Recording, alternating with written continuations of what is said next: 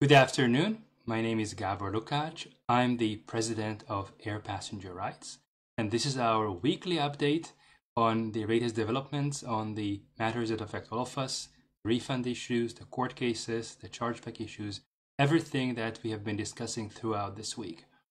I am going to wait for a little bit of thumbs up from my faithful team. I hope that they have all already tuned in. And I'm going to just start in about half minute or a minute. I am getting here thumbs up from Dominic, and so it looks promising. Anyone else? I'm seeing here Maria. She's also able to hear me. Chris, hello, Chris. And I think we are now actually good to go. So as always, I have to mention the wonderful support team that I have, which allows all these broadcasts to take place. And that is thanks to Christine, Martine, Dominic, and Terry, who are all volunteering their time, their energies, their efforts for this cause. And I'm very, very grateful for what they're doing. And I'm seeing more hellos, so hello everyone. And I would like to come back first before we go to the updates, just to the usual topic, and I'm sure I mentioned it many times, but I'm going to mention it again, of social media activists. We need to be heard, we need to draw public attention continuously to our cause, to the fact that airlines are refusing to comply with the law. They are refusing to give you back your money, your refunds, money that is yours, that is owed to you. They are effectively stealing your money.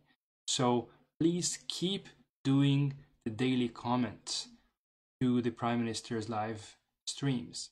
It may look like that you are being ignored, but you are not.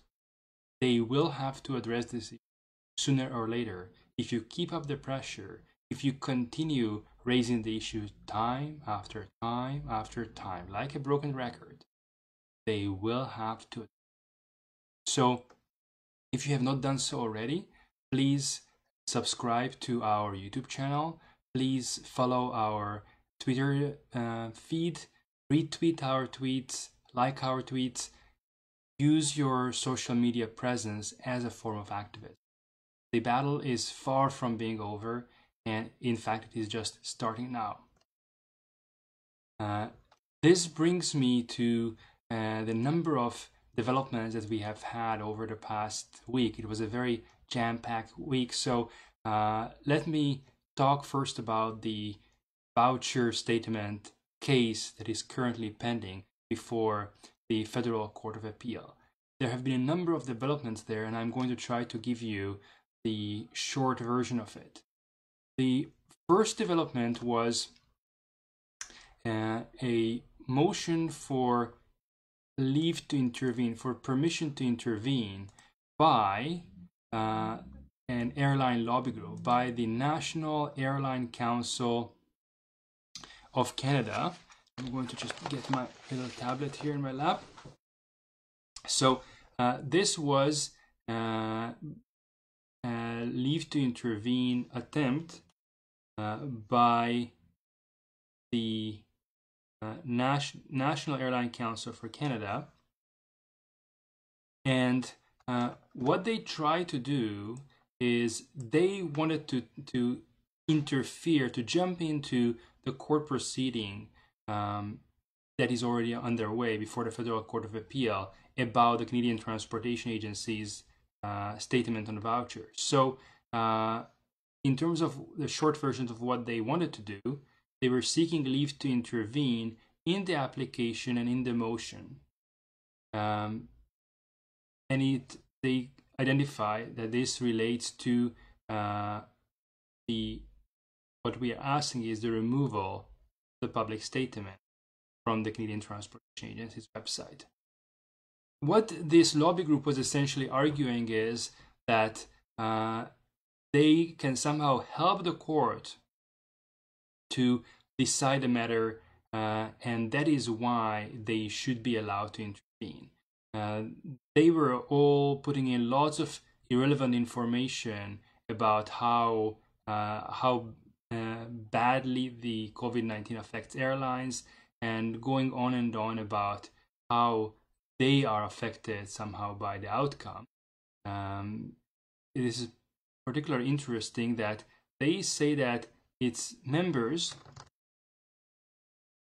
are airlines, that they represent airlines, and that they have interest in having sound policy. In the present circumstances, this is something that is desperately needed, and that they are affected by the outcome the same way, allegedly, as if air passenger rights would be affected. Because they are saying that if air passenger right is allowed to make this application, then they who represent airlines will also be able to somehow butt in and make arguments to the court. Now, one fundamental flaw that is obvious in their case is that in the case of NACC, the people who are directly affected, namely the airlines, are clearly identifiable, and there are not that many of them. In their affidavit materials, they specifically identified which airlines are involved, and so that type of usual argument that would usually work and in the context of consumer advocacy, where you have a diffuse group of people, like with passengers. There are millions of passengers and tens, probably hundreds of thousands of people affected by this situation. All of them cannot go to court. That argument clearly failed because in the case of the airlines, they are identifiable entities. So that's kind of ended that really undermined the argument. So what happened next? And I'm maybe one thing I should also mention to you is that the airlines were trying to bring this motion ex parte. Ex parte means that they tried to get this motion going without us having a chance to object to it. They just wanted to have it out there without us being able to respond to it, being able to object to it. And I think that didn't end too well for them, because very quickly there was a direction from the court that they have to serve their motion materials on us. And the court also said that the parties have to summarize their positions on the issue in 2 pages. And so that's what we did. And here is, you will also, of course, find all those documents online. So we explained in our submissions that what the NACC is trying to do is inappropriate for a number of reasons. First of all, they are seeking to significantly expand the evidentiary record. Generally, when someone intervenes, they cannot put more evidence before the court. The way courts have been describing it is that they have to take the case as they find it. They can make more legal arguments, but they cannot add more evidence. So that's one big no-no. The second one was that although they have been aware of the timeline set by the court, they were taking their sweet time before actually notifying the court that they want to intervene. And the third point was that we raised was that they failed to explain why those airlines are not coming before the court directly. Why are they trying to make a kind of intervention by proxy? If those airlines want to intervene, that would have been something else. But trying to somehow intervene by proxy, it raises some very serious concerns about what on earth the real purpose of this. And last point that we raised is that really their submissions were just repeating what the Canadian Transportation Agency already set out in its submissions. So from a court's perspective, the court wants to enrich its understanding of the case. The court is looking for different perspectives on the case. If an intervener just repeats what the respondent already said, well, that's not no assistance to the court. In that case, the court is not interested in that type of intervention. Intervention especially in a federal court of appeal is not about saying, "Oh, I was there too." It's not that kind of show. It's really boils down to whether you are going to be able to assist the court with a legal theory, with a legal angle that the other parties have not raised. And that's indeed how things panned out, because a day later we got an order from Justice Boivin from the Federal Court of Appeal, and Justice Boivin stated that there was a motion for proposed leave for intervention.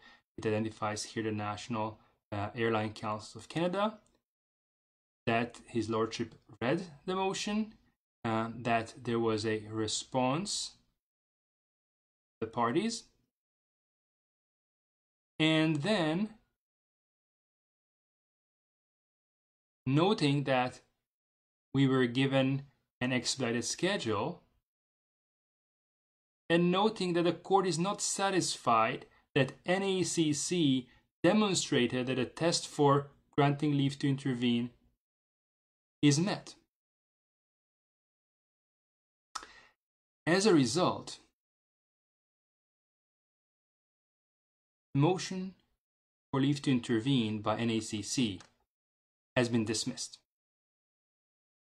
So the way I look at it, it smacks of an attempt by a group of airlines to butt into the proceeding to defend the Canadian Transportation Agency's position and to basically create a destruction.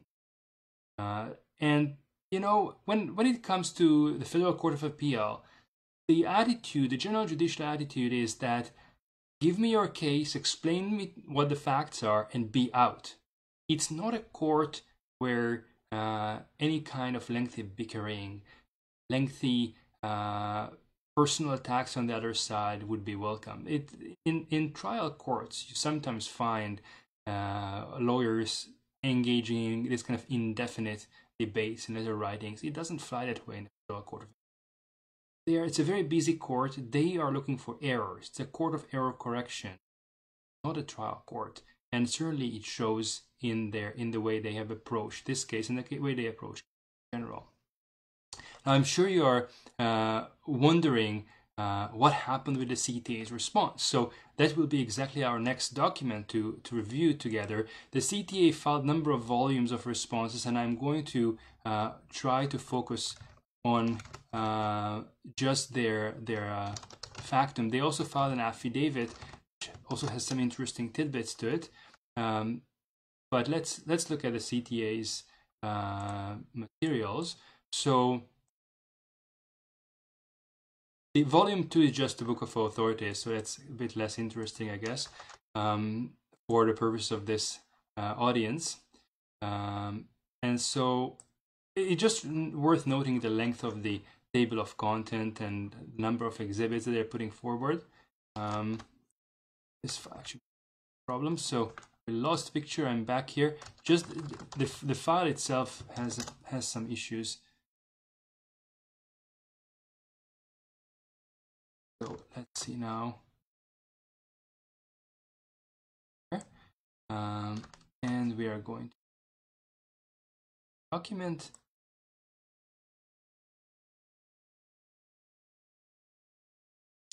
So Maria, by the way, I agree with you. The fact that NACC tried to intervene and the way they tried to intervene, it does show the level of collusion and mutual interest and mutual helping between the Canadian Transportation Agency and the airlines. And certainly I hope that this is not going to be lost on the court either. So you're thinking in the right direction. So let's now look at what the Canadian Transportation Agency itself said. The way I'm looking at their submissions is a kind of scattered shot. They are trying to talk about all sort of things, except the things that are really important and interesting. Their essential argument is that because they concede right away that the statement is not a binding decision. Let's start with that.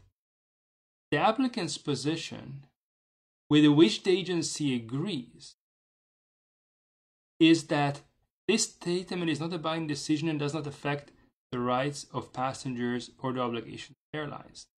So of course they are a bit slanting things here, because just because it has no force of law, the reason that we are before the court obviously is because it is being treated by other players as if it were legally binding, and that needs to be fixed. That appearance has to be fixed. And they are saying here, oh, they are merely offering suggestions in the context of an unprecedented situation, and therefore judicial review is not available. So essentially, the Canadian Transportation Agency is telling the court, stay out of it. This has nothing to do with what courts normally do. Judicial review is not available because it was just a statement. It's not a decision. They are trying to distance themselves now from it. And when they present a statement of facts, they put forward. They talk about the agency's mandate, and they mention all sort of things. And I'm going to skip many of things because we are now working on a reply to it, and I don't want to tip my cards at this point. So I'm just going to give you some general sense of the CTA is going on and on about how even in Europe some countries are committed vouchers, and that the agency was really concerned about those airlines.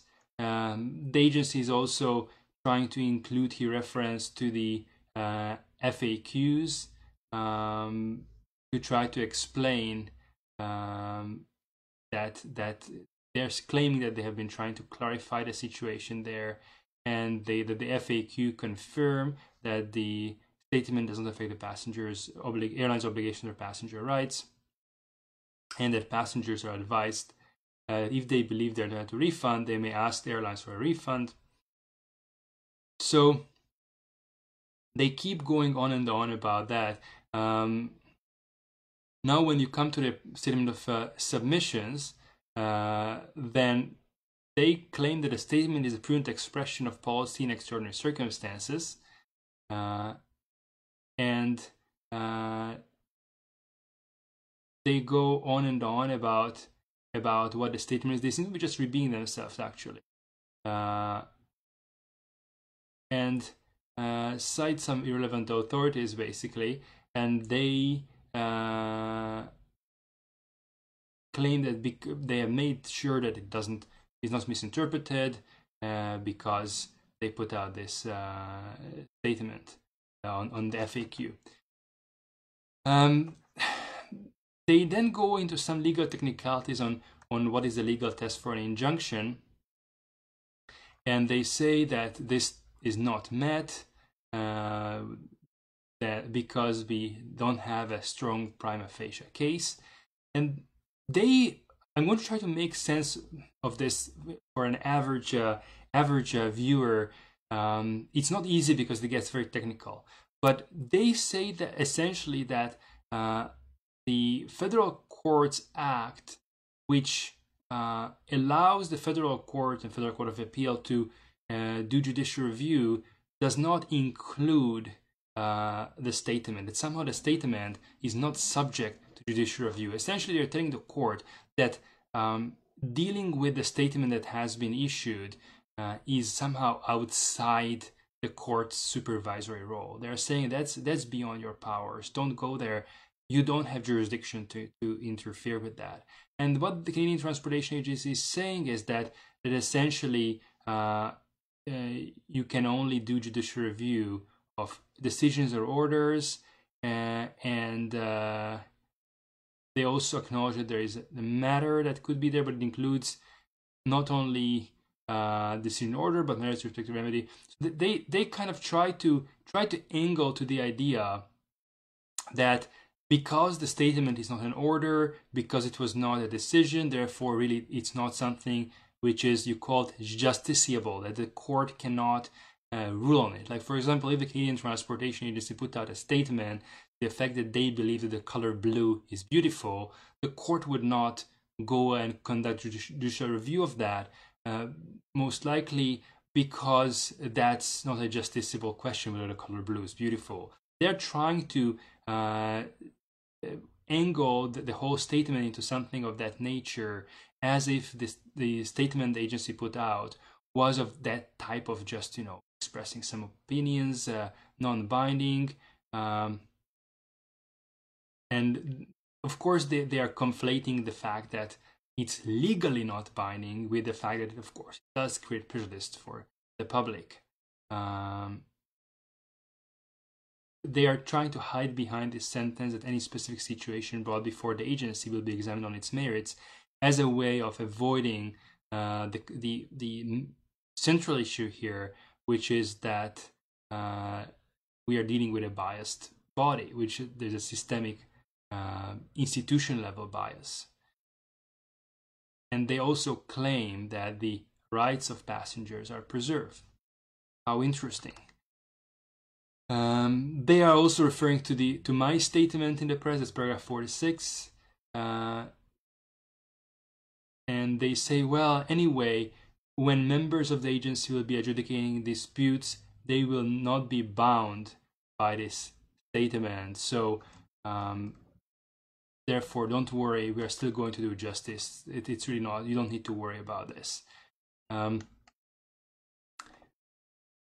They say it's not about individual situations, it contains only suggestions, it claim it cannot be enforced, not legally binding, and cannot be subject to the application of judicial review. That's the part in which I think they are really getting to the wrong area. They claim here it cannot be subject to an application of judicial review.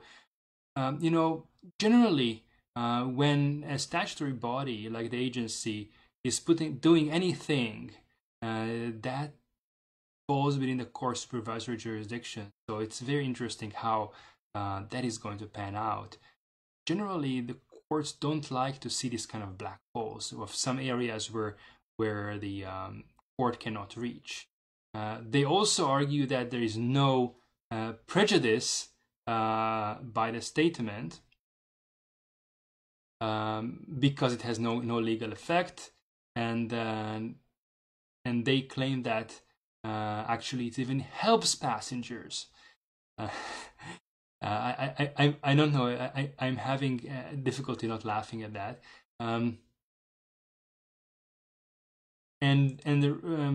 Brian, you're quite right. The CT has not removed the initial statement. That's quite correct. Still there to mislead the public. They also go back to the idea that it is not a matter for which judicial review is available, and they say that it has to affect somehow the rights, but because it doesn't affect the rights, therefore there is no case here. They go on to state that the application is without any merit. It's very standard type of lawyering, nothing particularly surprising, and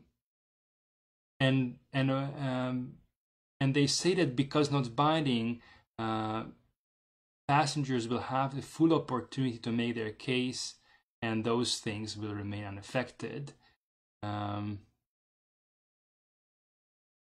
So and they are even going as far as saying this is quite amusing, that even if air carriers or the members of the travel industry take the position that only vouchers are available when the flight is cancelled due to COVID pandemic, this does not affect the legal rights of passengers. It's an interesting claim. And the next thing they are arguing, which I'm finding also typical lawyer type of, a lawyer's way of saying in a very protective way, I don't have a good defense, is to argue that the relief requested is not available, which really gets into the nonsense criteria, because they actually go as far as arguing that somehow the court doesn't have jurisdiction to order the statement to be taken down, which I'm finding quite amusing, because quite clearly a federal court of appeal, which has supervisory jurisdiction over the Canadian Transportation Agency, can pretty much tell them to do anything that the court finds just in the circumstances. So they go on to kind of pick apart each of the remedies that we sought, and to say that each of them, why the remedy is not available, and they also argue that procedural fairness basically applies only if it is a decision, but it is they say it is a statement of policy only, and somehow in the agency's mind, because it's only a policy statement, they can make any kind of policy statement and without impacting their credibility and the public confidence in their ability to decide matters impartially.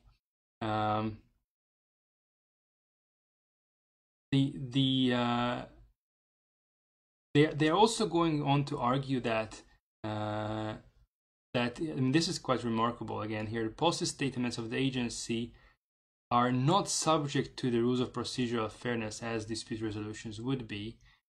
And then they go on to explain that again, the code of conduct, they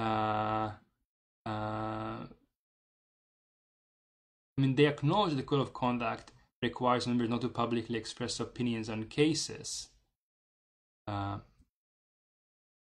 But then they go on to say that this is not a public statement made by a member about any case, and therefore the code of conduct does not apply.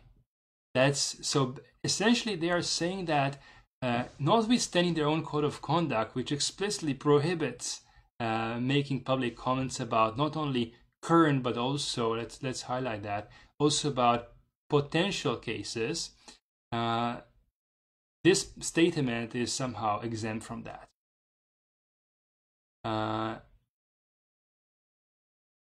It's a very, it seems that my first reaction about this was that you may have heard of those people who follow some pseudo-legal theories. You can Google free men on the land.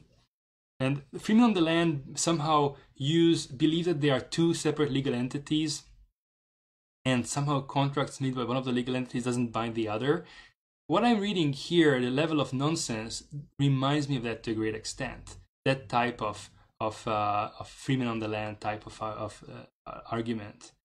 And they go on, and they acknowledge here that procedural fairness requires decision maker which is free of bias, and that procedural fairness doesn't apply to the agency as regulatory issuing policy statements, and they suggest that somehow in each individual dispute, passengers should be raising the issue of bias. Very, very interesting. They go on and claim that there is no basis in law for stopping a quasi-judicial tribunal from precluding it from exercising its jurisdiction. Very, very amusing. And then they go on to explain about the remedy that we are seeking, and they say that that they claim that that remedy of taking it down, of actually informing the public that the statement was incorrect, cannot be granted because it is available only if there is a public duty that they have to perform, and there is no public duty apparently to provide correct information to the public if we accept the agency's arguments. Now, Brian Richmond is saying the CTA is accepting complaints, but it is not functioning. It is not dealing with any complaints due to the COVID-19 pandemic. It is not a valid reason to not review the complaints now. The complaints don't require meeting face-to-face. Well, Brian, I very much agree with you, but frankly, I would add that I'm quite happy that the Canadian Transportation Agency is not operating, because I don't think that after issuing the statement, they should in any way be involved in adjudicating disputes that relates to refunds. They have shown lack of impartiality. They are not able to run the case in an independent, unbiased manner, in my opinion. And that's the reason that we think that they should not have anything to do with this case. So they go on and argue that this should just go forward, and justice is better served when tribunal is allowed to complete its work, and appeals can be heard on a basis that all contested issues are reviewed. Basically, according to the agency's theory, all thousands of people who are affected by the agency's biased behavior should then bring an appeal to the Federal Court of Appeal and then deal with the issue. The agency is also making some interesting claims here. There is no legal authority for the assertion that they can permanently be disqualified from their authority in particular types of cases. I'm not going to say more on this now. We'll talk about it next week. And then they go on that agencies of the view there is no irreparable harm. Obviously, all of you who are owed refunds, you have no irreparable harm. They think that you should simply there's nothing to prevent the agency or the court from proper jurisdiction to determine that the passenger is entitled to a refund, and there's no harm will result if the injunction is not granted. It's difficult to imagine what purpose it would serve. So they say, well, first of all, we don't have to be biased. We don't have to be unbiased. We don't have to be impartial when we make policy statements in any way. You can appeal our ruling if you don't like what we are ruling. So they also go into the public interest consideration a little bit, rights of passengers, which they claim to represent, and that it would be so bad for passengers if this biased body cannot possibly deal with complaints. So they say that the motion should be dismissed, and then they're even saying that the application should be dismissed, which is a particularly amusing argument because they never brought any motion. So they are trying to have the whole case shut out, even though they didn't bring a motion, and they ask for an order dismissing the motion and the application, and basically they want us to be sent home. What adds an additional interesting tidbit to this story is that they submitted a affidavit by one of their paralegals, and once that affidavit was submitted, we served them with a direction to attend. So normally, I mean, I'm sure you have seen it in movies, and I mean the movies are based on some of the reality that once someone provides an affidavit, you have the right to cross-examine that person on what they said. So we issued an affidavit direction to attend to the affiant. So here we go. This was Meredith Desnoyer, and we asked her to bring various documents to the cross-examination, some website statistics on how often the statement on vouchers was accessed, copies of all internal correspondence about the statement of voucher, and we also asked for any correspondence with government players, with the transport minister, clerk of the Privy Council, the Prime Minister, and any of their designates.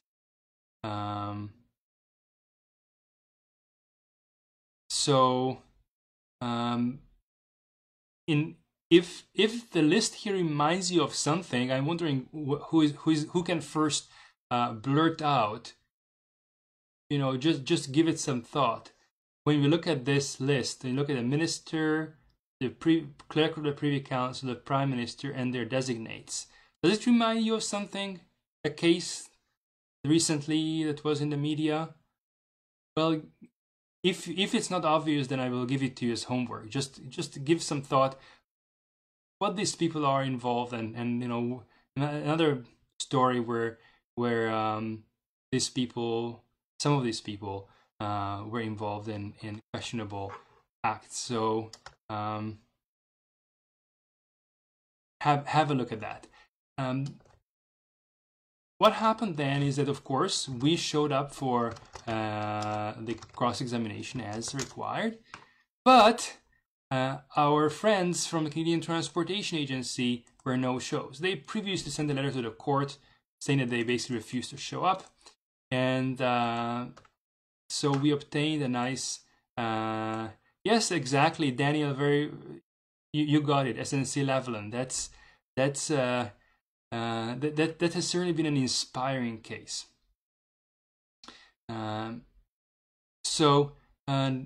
We obtained a nice certificate of non-attendance signed by the court reporter, and we already filed it in court. This is so far the update that we have on the Federal Court of Appeal case. We are working quite intensively on the reply to the Canadian Transportation Agency submissions. I'm not going to say anything about that. Once that reply is out, of course, it will be posted online as everything else at docs.airpassengerise.ca, where we have a big archive of all sorts of documents if you have time. And you suffer from insomnia, you are certainly welcome to have a look at that.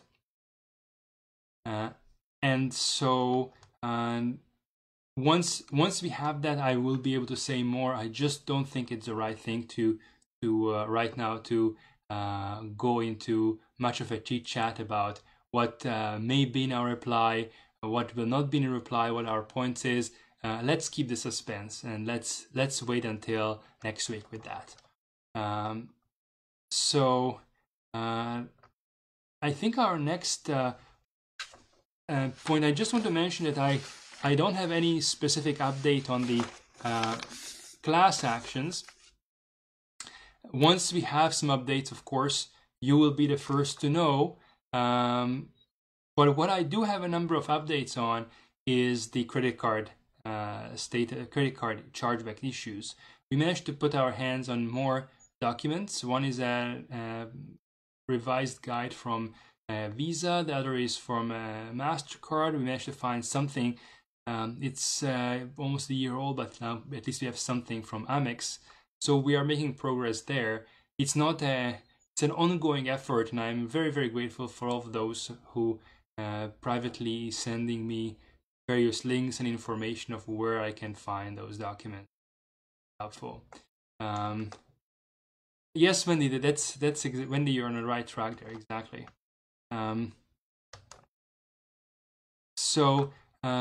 would like to first go to the Visa statement. Just give me a moment to pull it up. One difficulty is with working, managing the studio, so to speak, and at the same time speaking, is that I don't have the luxury of someone pulling up documents for me as when I'm working this way. So let's just go back here to Visa document and go through it kind of, well, not searching line by line, but with a fine tooth comb, It's an interesting document because it emphasizes some things that are quite helpful for us. So let's just remember that this is from the 23rd of April 2020. This is as recent as it can get. There is some overview which I don't particularly care about right now. What I'm finding extremely helpful, and I'm very grateful to Visa for this, is that I'm going to highlight it. The acquirer has the burden of proof to determine, actually it should be demonstrate, if something qualifies as government prohibition and must provide evidence of the law or regulation must explicitly prohibit the merchant from offering this. The word is explicitly. So the prohibition, for example, with respect to someone says no voice. Did you lose my voice?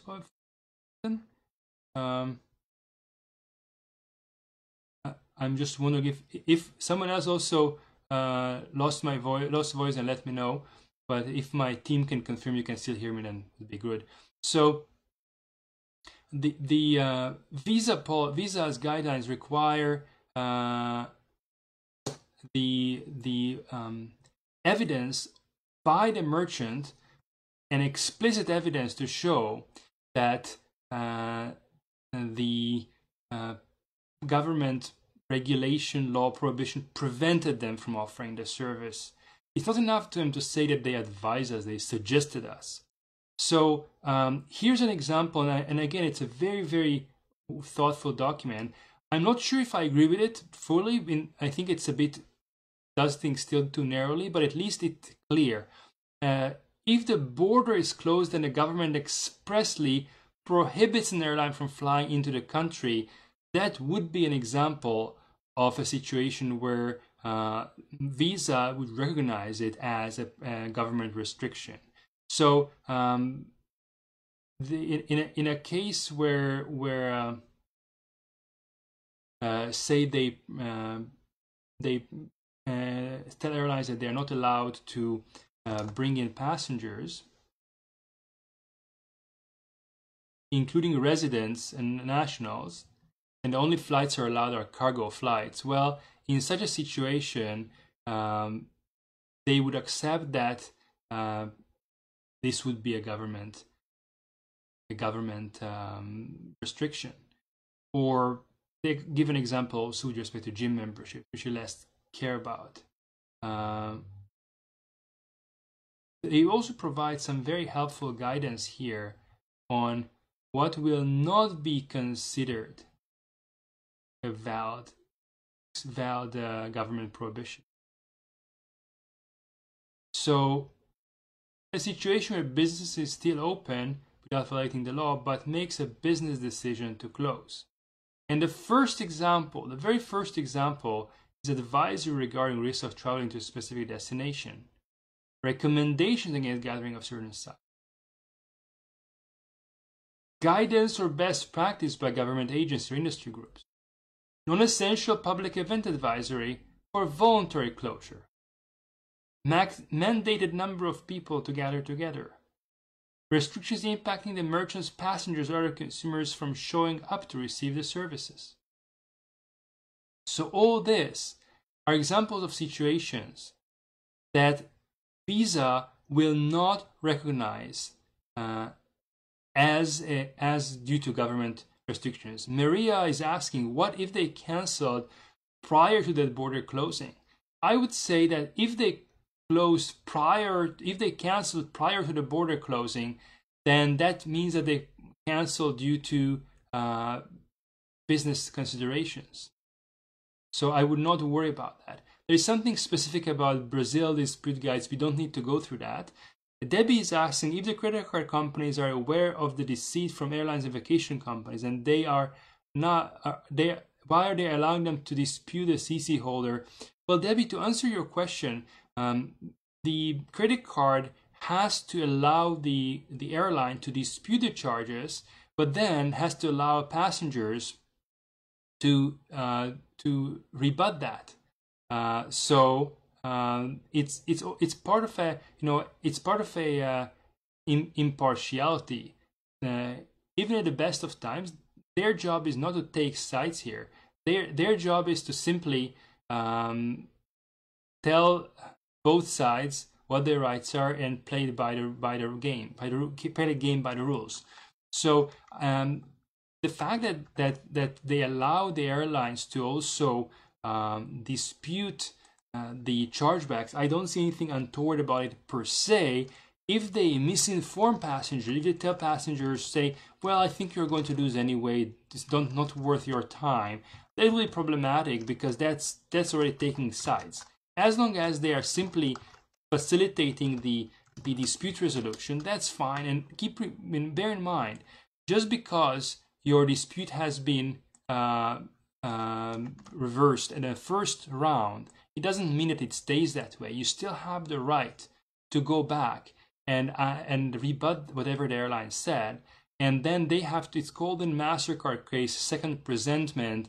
In the case of Visa, it's called pre-arbitration for some reason, but it's the same situation where you put in a dispute, the airline says, no, this is a valid charge, and then you put back a rebuttal and say, no, actually, this is not a valid charge. So it can be nerve-wracking for you as a consumer, but I would not view it as something extraordinary. It's just business as usual, another day in the office.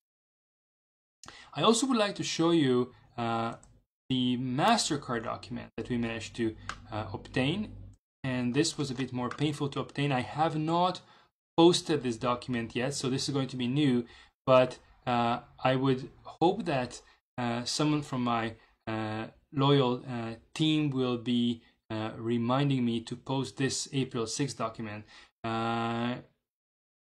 There's a question here: how long do the companies have to dispute a chargeback request? That depends on the actual credit card company. It can range from 45 days to 100 days, depending on what the credit card rules say, actually. So now we are looking at a MasterCard document. This is from April 6, 2020. And let's just look at the most important points. They have here stuff about best dispute practice handling, chargeback FAQs. I would suggest that you read carefully if you cancel this section on cardholders canceling services, but we don't need to worry about it in today's show. What I'm going to focus on today is the aspect of merchant cancellations. So we have seen these questions before. That you, as a cardholder, prepaid for services, say flights or hotel reservation. You were notified that a merchant will not be able to provide the services, and no refund has been processed. Do you have a right to dispute? The answer is yes. The answer is yes. There is a chargeback right when services are not provided, including when they are cancelled by a merchant due to government restrictions, insolvency, or other exceptional circumstances. So actually, MasterCard here says, even if it is cancelled due to government restrictions, you have a right to chargeback, and unless, let's make it clear, unless,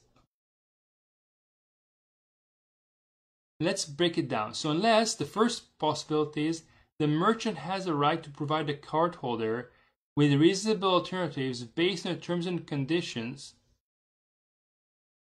properly disclosed to the cardholder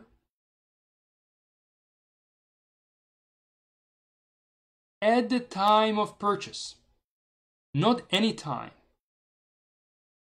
It has to be disclosed, those terms and conditions, at the time of purchase, or based on applicable government legislation or regulation. So basically, the merchant has to have, and it explains here very, very beautifully, there may be no chargeback right if the merchant is required by the government to impose a voucher or other reasonable alternative in lieu of a refund. So if there is an actual government requirement to provide vouchers and either to provide vouchers instead of a refund, that would affect your chargeback rights. I'm getting here some questions. These documents are online. For MasterCard, I'm going to post this document online very shortly. And Helen, yes, you should be reading through it thoroughly. If you go under units in the group, then you will find most of those documents there, except for this MasterCard, which I haven't uploaded yet, but will be uploaded there. Dominic is doing an amazing job also providing the links. But if you go under units, under unit 1, you will see that you will see most of those documents. And Michelle is asking whether you have been successful getting a refund. Many people, Michelle, have been successful at getting refunds. And so I've seen a number of cases that have already been closed and determined. But the battle is still ongoing. Don't expect it to be easy. That's, I think, the most important thing to take away from it. Let's go on. The card holder is notified that the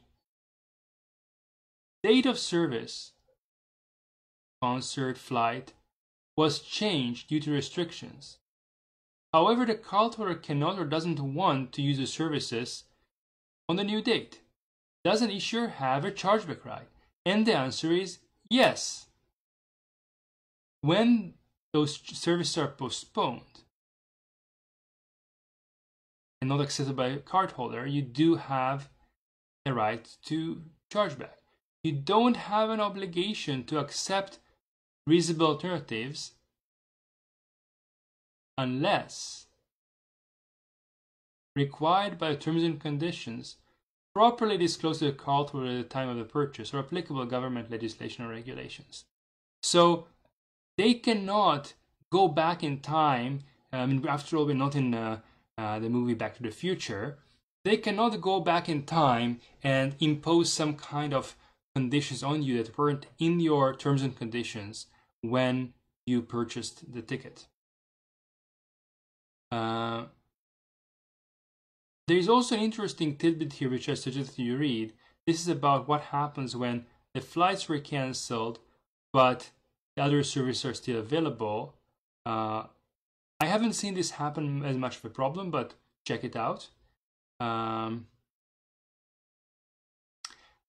we also have some stuff about the force majeure clauses, and I think that this is also a reasonable statement that there is no clear answer in that case from MasterCard's perspective.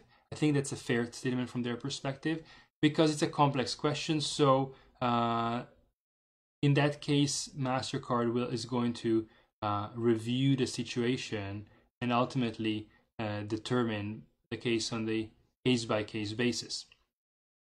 This is important because if anybody is trying to tell you on the phone, hey, we are not going to take your dispute because there is a force majeure clause, then here's the response. The immediate response is, well, actually, you do have to look at it. Ultimately, you may reach some conclusion, but you certainly have to have a look at it. You cannot just turn it away. And with respect to force majeure, we have to bear in mind that those clauses are also subject to the provincial Consumer Protection Acts. And you cannot have a contract where you basically agree to take the money and there will be no consequence for you if you don't deliver. You don't even have to bring money. There is more stuff here on reasonable alternatives for services cancelled by the merchant. It confirms that the merchant can offer passengers vouchers, but passengers can insist on getting cash. It repeats the thing that we discussed before, that reasonable alternatives for future services cannot be imposed on the cardholder in lieu of a refund unless it's somehow in the contract.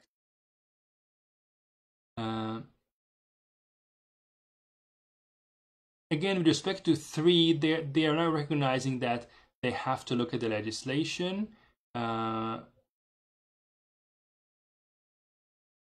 And I think this is probably what you want to cite to anybody, that you cannot pre-confirm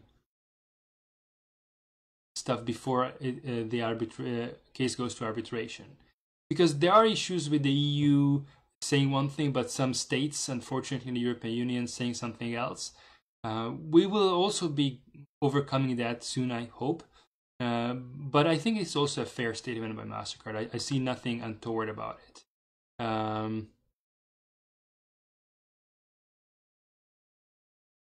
Also, if you accept vouchers but then they go bankrupt, you will have a right for a chargeback. And one thing that MasterCard makes clear, and I think it's also a fair statement, is that if you accepted vouchers,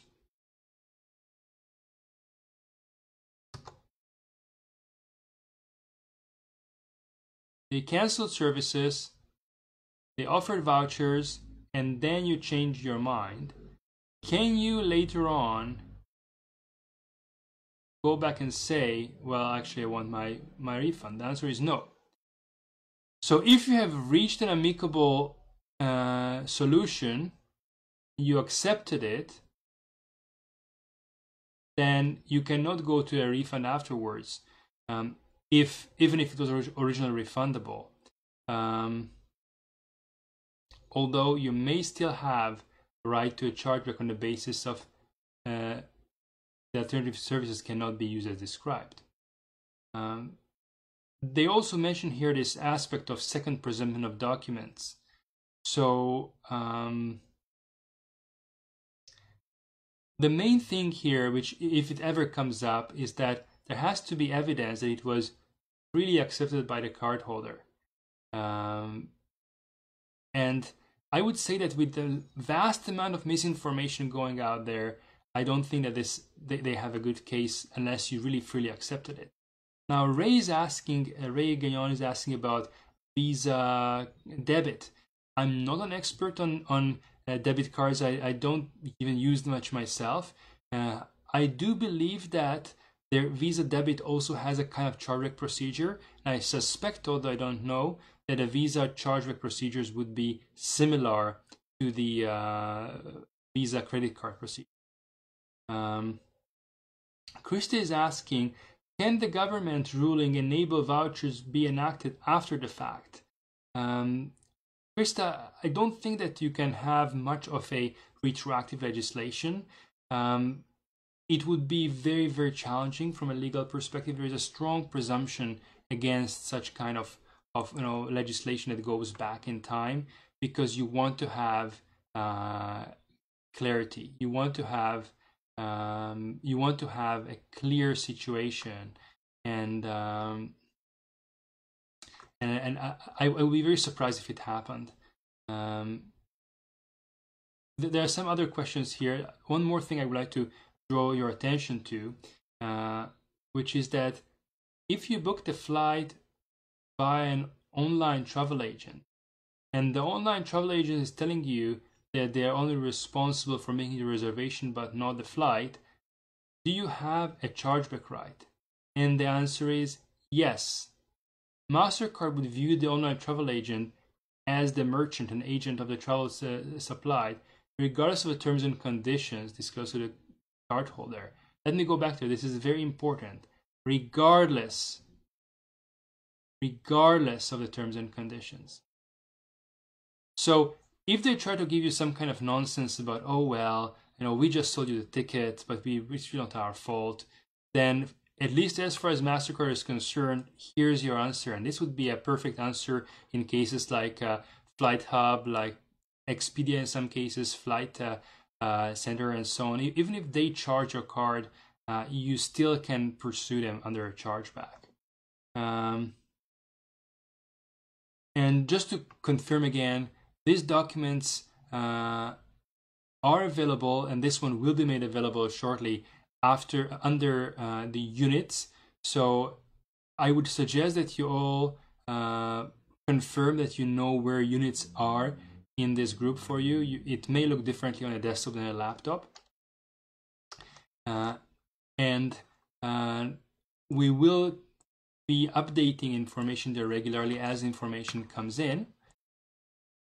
And I'm wondering now, just we have had a very high attendance for this video, more than 200 people at sometimes, but I'm not seeing now any more questions. So either you're speechless, or either you did a very good job at explaining things, or you have already fallen asleep, because the legalese can really put you to sleep. I'm not sure which of the case. I'm wondering also, it's a question for my wonderful team, whether any questions, are there any questions that I missed? So I'm wondering if there is anything else I should still address. Zach, you did miss the Visa portion. We did discuss Visa. If you accept voucher, the question is, Visa has an ambiguous language there. So some language there, they say that actually you can still seek a chargeback. I would generally focus on the aspect that whether you freely accept something. If you have accepted it knowing that you have a right to a chargeback, you have a right to a refund, sorry, then you're probably not in a good situation. If you accepted it by deceit, that's a separate story. Generally, acceptance by deceit does not negate any right that you have. That's, you know, if someone defraud you to accept something, it doesn't mean that you genuinely, out of your free will, accepted it. There's a question also from Melissa. What about tour operator who booked a flight for you, and she asked for the cancellation of her tour? Can she do a chargeback of anything? If you ask to cancel your tour, there is a question of whether the tour was refundable. And with respect to the tour, Melissa, the question is, did you cancel or did they cancel? Did you authorize the cancellation of your flights as well, or only of your other services? You need to look at the facts. Generally, if a tour operator goes ahead and cancels a service on your behalf without your consent, that's certainly a base for a chargeback. You never authorize them to do something for you. It's like someone using your credit card for their own personal expense. Just because you give your credit card number to the travel agency doesn't mean that they can do anything they want. They cannot buy a box of pizza with it for themselves, for heaven's sake. So if they didn't have your consent to canceling your flight, surely you can charge. Brian is asking, what would the meaning of freely be? Well, that's obviously a very touchy question, Brian. I would say you would have to simply say that you didn't know your rights. It wasn't part of the terms and conditions. And the merchant airline would be hard-pressed to demonstrate that they told you, they inform you that you have the right to a refund. Nevertheless, you chose to accept vouchers. There is also a question that would come up in such a situation, is the question of consideration. Normally, if you accept something that is less valuable than something else, there has to be additional consideration. So for example, if you have a voucher for 125% of the original value, there's your consideration. If there is no consideration, then I would say that it is more likely that you were deceived than that you voluntarily agreed to forego your refund. Ryan was asking, Ryan Lee, with respect to Q5, I hope the original refund option was a future credit with no possibility of a cash refund. Then a customer should be able to charge back after initially accepted the credit. I'm not sure if I understand Ryan Lee's question. I'm happy to discuss it afterwards. Maria is asking here, I'm confused. I thought I understood that if I bought the tickets through Expedia, I should go directly to the airline. Is this correct?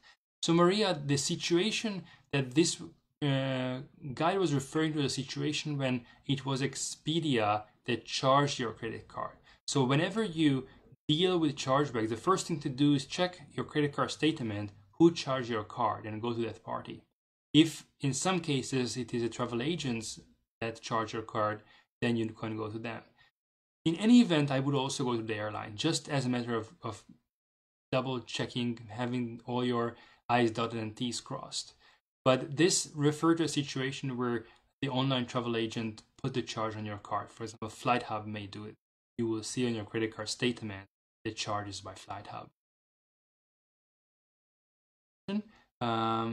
Oh, thank you. Dominic is telling me, and I do apologize for my oversight. I covered two of the things, which is Visa and MasterCard, but I neglected to cover Amex, so American Express.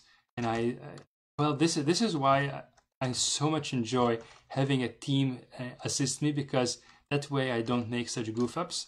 So let me pull that up. It's a somewhat dated document. It's from last year, but as it happens with such things, it's the best thing that we have right now. So we will use it until we manage to get another document. And just to answer Helen's question, absolutely do not accept vouchers when you speak to airlines. That's a very clear, good statement. Make it abundantly clear in all your communications that you do not, by any stretch, accept vouchers. Make it like a mantra. I do not accept it. I do not accept it. Every communication you make it clear, I do not accept it. Now let's go to this American Express guide. This is, as I mentioned, it is something from 2019. So it's not fresh, but it is the best that we have. And what we found so far here is on page 40. The good services not received. It provides a good idea of what is expected in such situations. So here's a chargeback guide. Chargeback code is C08. Good services not received. This is more for merchants, from a merchant's perspective, but it can provide a good insight as to what is expected in such situations. So for what I found particularly helpful is the guide here to what Amex reasonably expects the airline to provide. So evidence that you participate in the flight, for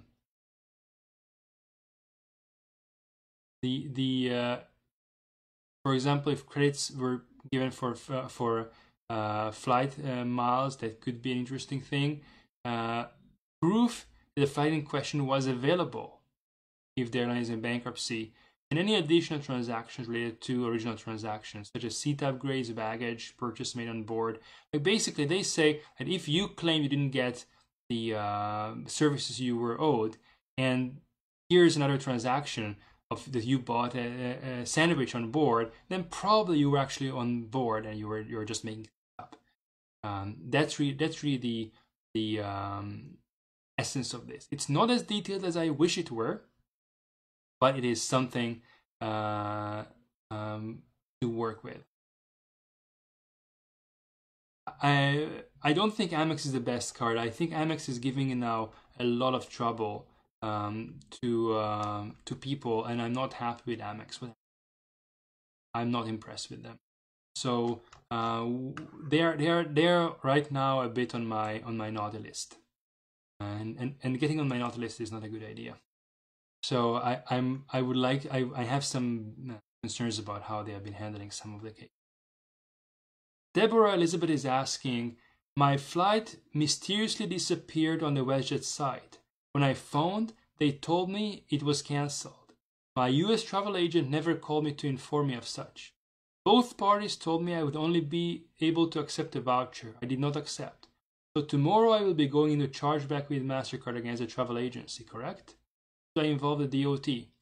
Deborah Elizabeth, very good question, and thank you for this question. So first of all, complaining to the Department of Transport is always a good idea. They need to have the data points that those airlines are misbehaving. Tomorrow, calling your credit card company is also a great idea.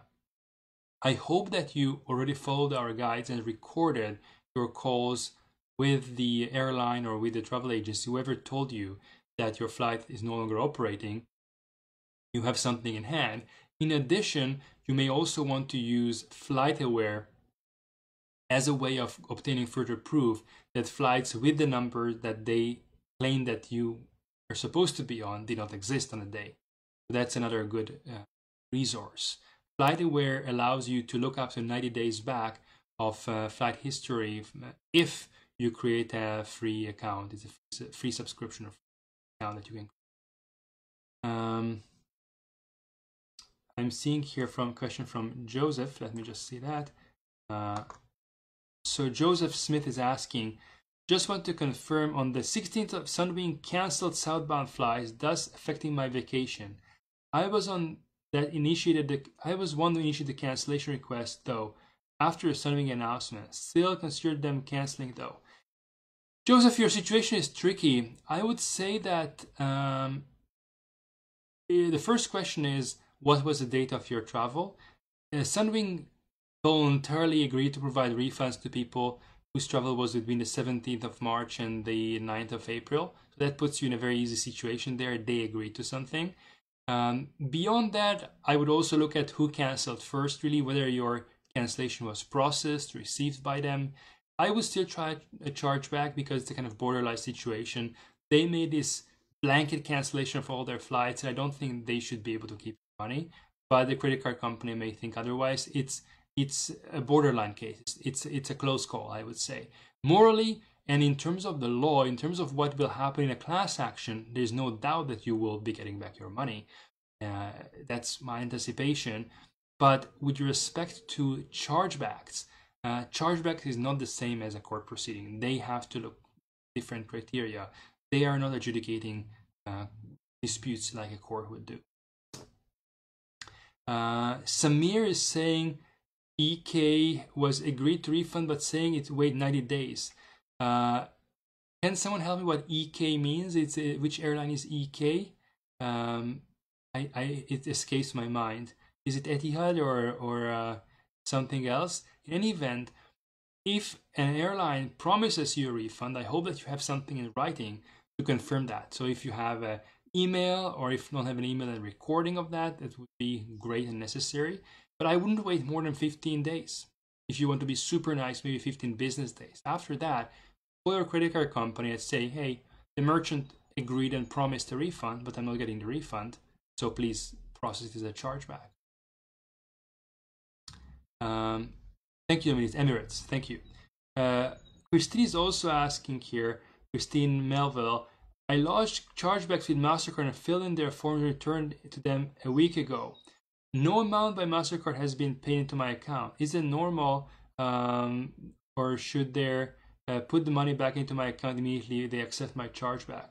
Christine, it depends very much on the credit card company you have. Many of them will issue you a temporary credit, and they should, but it may take them time to process your request. If you're super concerned, give it another week, and maybe next week or the week after next week, and give them a call and say, hey, did you receive my documents? What is happening with my temporary credit? That's the official. Melissa is asking, what is a reasonable length of time to wait for a refund? In the European Union, it says 7 days. I would wait 15, just as a good measure. After 15 days, initiate a chargeback. Worst case scenario, they are processing the refund in the meantime, and then the credit card company will see that they are issuing you a refund anyway, so there will be no harm. If for whatever reason you would be receiving both a refund and a chargeback, you of course have to notify the credit card company that there is an error. You cannot and should never double dip. That's not right. It's legally and morally both wrong. But other than that concern, I would say after 15 days that they promise you a refund, I would not wait for 6 weeks. Absolutely not. Because then there can be some issues of why you haven't charged back earlier. Just go ahead with the charge.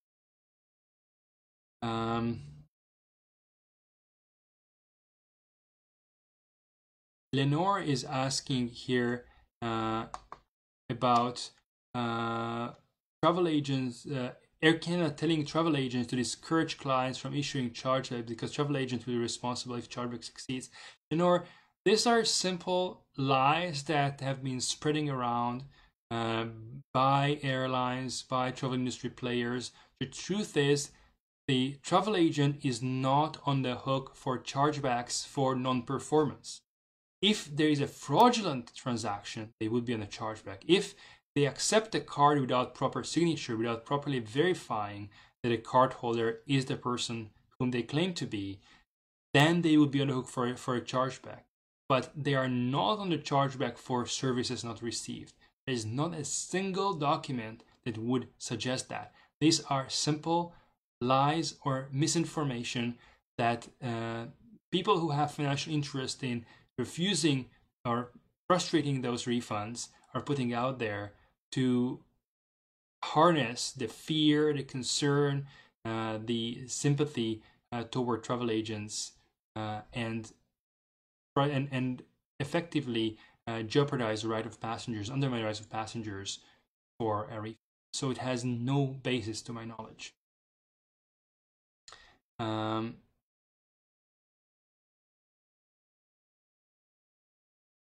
Tony, there are no success rate statistics at this point because small claims courts have not been processing anything.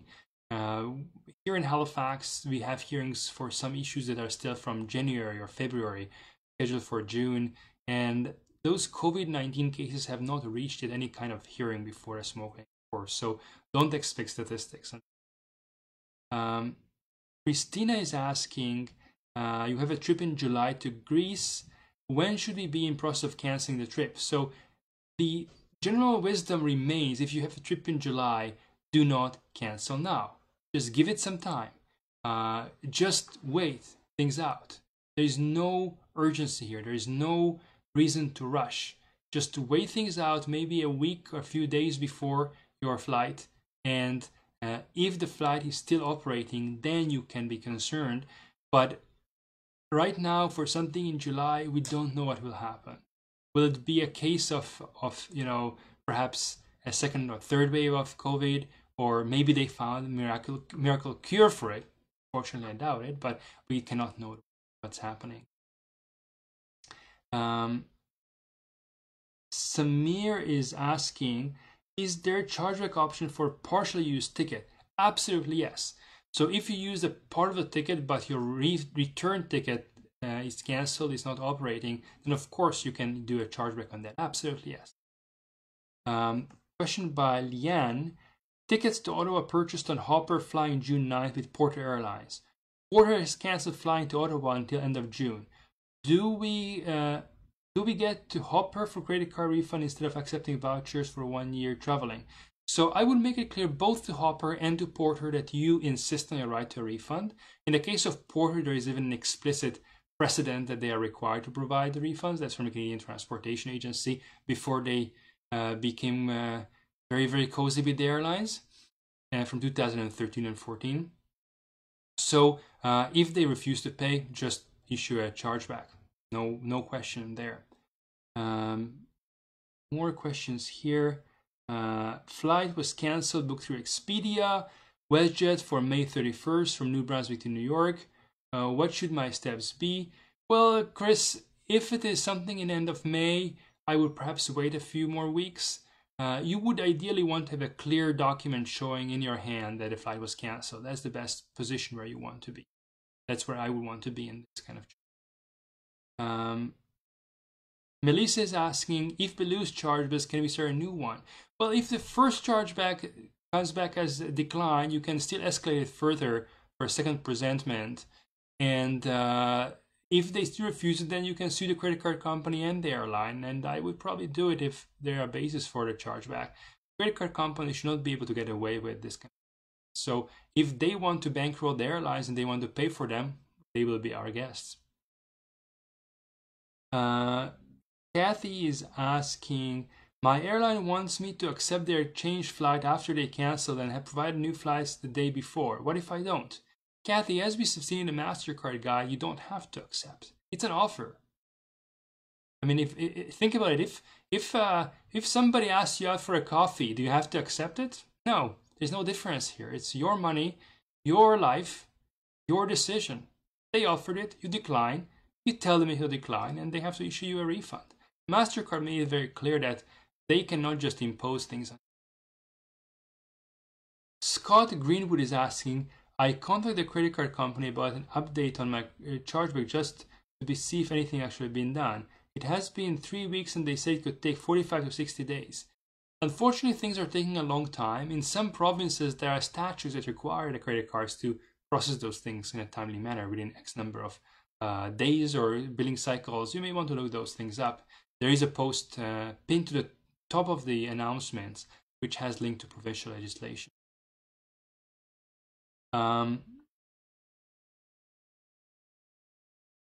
So I see a question by Nancy. I'm just wondering if I booked with Sunwing for departure March 14th. Trip wasn't cancelled, but I was not feel safe. Well, for a March 14th trip, if you cancelled, then likely your remedies would be either frustration of contract in small claims courts or the class action. In a situation where you cancelled and the flight was still operating, there's no easy way of getting back your money other than small claims courts or a class action, I'm afraid. Anna is asking here, and I have to also tell my team to a little bit slow down because I cannot answer all the questions this quickly. Air Canada cancelled my flights for mid-May. I was not notified by travel agent. I had to contact the agency. My travel agent says I can get a refund minus $250, $15 penalty. No. Anna, if the airline canceled your ticket, you don't have to cancel yourself. It is them canceling, not you. Keep it that way. They want always to make things look as if you were canceling. In your case, it's very simple. They canceled your flight. You decline to accept other alternatives, and they have to issue you a refund. End of story. Alex is asking here, my wife's flight to ICN with Air Canada has changed multiple times back and forth, more than 12 hours departure arrival for his upcoming May. They keep rescheduling it. I was wondering if it's enough for us to claim a refund, contact Air Canada. So Alex, to answer your question, I think we need to discuss it in a particular thread to see all the changes they made. I would be looking at the following things. First, was there an actual change to the flight number? If a flight number changes, it's a flight cancellation, likely. If the flight with the original number doesn't operate, the flight was cancelled. Another thing to note is that if the times have changed, they delayed by 3 hours, that's also entitling you to cancel the flight in many cases. We just have to carefully look at the language there. But if the flight is cancelled, that's a no-brainer. Then you can actually invoke Section 17 of the APPR. I'm looking here another question. Renan, I'm stuck outside Canada in Brazil. Air Canada Expedia refuses to follow APPR, rebooking a new flight at no extra cost. Even Air Canada policy says that. There are still flights operating by Air Canada and partners covering this trip. I even have a call recorded where a representative said she would do the booking, but when I called back, they refused. They want me to wait until June. Renan, this is very, very interesting. My instinct with respect to this kind of situation would be the following. If you have already a flight with it's an Air Canada, right? So if you have a flight with Air Canada and they refuse to honor the obligation to rebook you, I would book another flight back and then charge back the second flight because they made you pay for a service that you have already paid for once. And if necessary, duke it out in court for fraud, for non-performance. But I think it would be a form of fraud. Essentially trying to force you to pay twice for the same service. That gets close to fraud at least. Certainly it's a case of non-performance, but maybe you can even push it more. There is no reason why they should be charging you twice for the same service. You already paid for a flight back to Canada, so you shouldn't be paying for it second time. I'm seeing here a question by Karen. Sunbeam canceled mine March 17th when I completed the refund option for reimbursement. The emails they sent me said I canceled, which I didn't. Just chose a refund to method of payment. Karen, they are trying, as you can see, to create a false impression that you canceled. We have screenshots of those forms, and we also have screenshots proof that Sunwing announced the cancellation. So I would simply note it if it comes to evidence that they gave you back a fraudulent email that fraudulently, falsely claimed that you canceled, while the truth is that they canceled. And verifying it is very easy because we all know there is a public announcement on the 17th of March that that's not being canceled. And from Kim, when airlines cancel your flight, aren't they supposed to rebook you a new flight?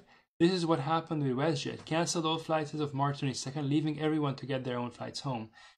Kim, generally when an airline cancels a flight, of course they are supposed to rebook you, even if it is outside their control. That's Section 18 of the APPR. There's no doubt about it. But what happens if no such flights are available? That's, I think, what the airlines will try to argue. Of course, if there are flights available and still not rebooking you, then they are obviously breaking their law. Gordon is asking, how soon do I chase Air Canada after they canceled my flight from London Heathrow to Calgary on March 26th? They have had my money since June 2019. Olivia, I would have filed already a credit card dispute. March 26th was, as I understand, more than a month ago. So go after them and file a chargeback right away. Cassandra is asking, my flight to Greece is bound Cassandra is asking, my flight to Greece is bought by Air Canada. Part of my trip, Germany to Greece, is operated by Lufthansa. Air Canada told me I cannot use EU laws because the company is Air Canada, the European airline. So Cassandra, they are lying to you. They are lying to you as usual.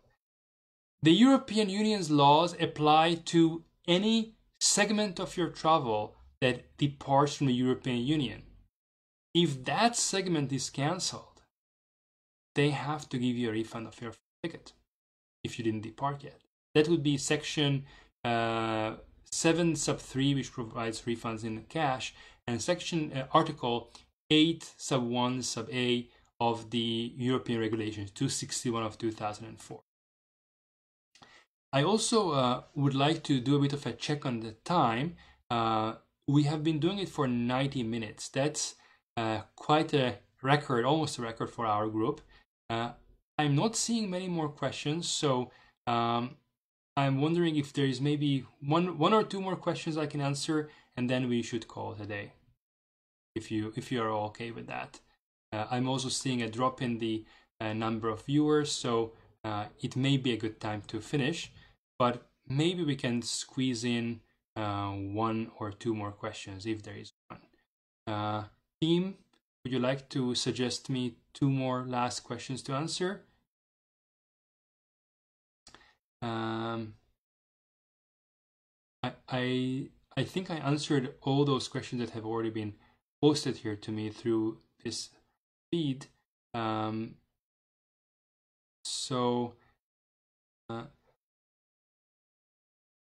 see here a question. Capture it. Okay, yes, that's a question by Prakalp. I booked travel from Toronto to US for my parents in January, which was cancelled by WestJet. When I called the World Elite MasterCard for filing a charge dispute, the credit card agent is asking for proof of WestJet cancellation policy, which says that the airline will pay refund. WestJet's site has no such wording. What should I do? The answer to such thing is very simple. You do not have to provide such a policy. It's a very simple thing. They cancel your service. Therefore, under MasterCard International's guidelines that we have just seen, you have a right to a chargeback. It is the merchant, it is WestJet that has to provide some kind of proof that they can just walk away without offering you a refund. They actually have to prove that at the time you made a purchase, that policy was in place.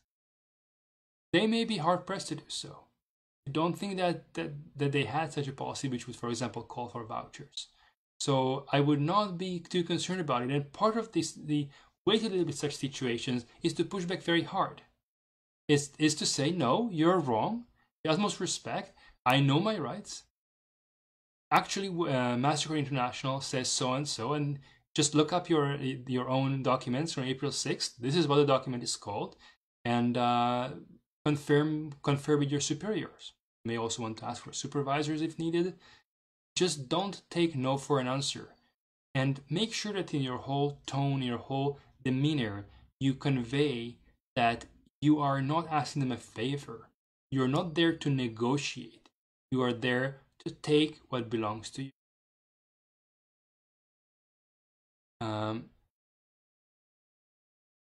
I think that this probably is a good time to stop. I see no more question on my screen here that I need to answer, and we have been going for 90 minutes. So I would like to again thank for all of those who joined today's live show, and I also especially want to thank the volunteers who have been helping in the background the production, which are of course Christine, Dominic, and Martin, and our volunteer Terry, who has now been moderating the group for several weeks now, and they are making all this possible. So we are very, very grateful to them. Thank you for listening, and we will see each other again next weekend.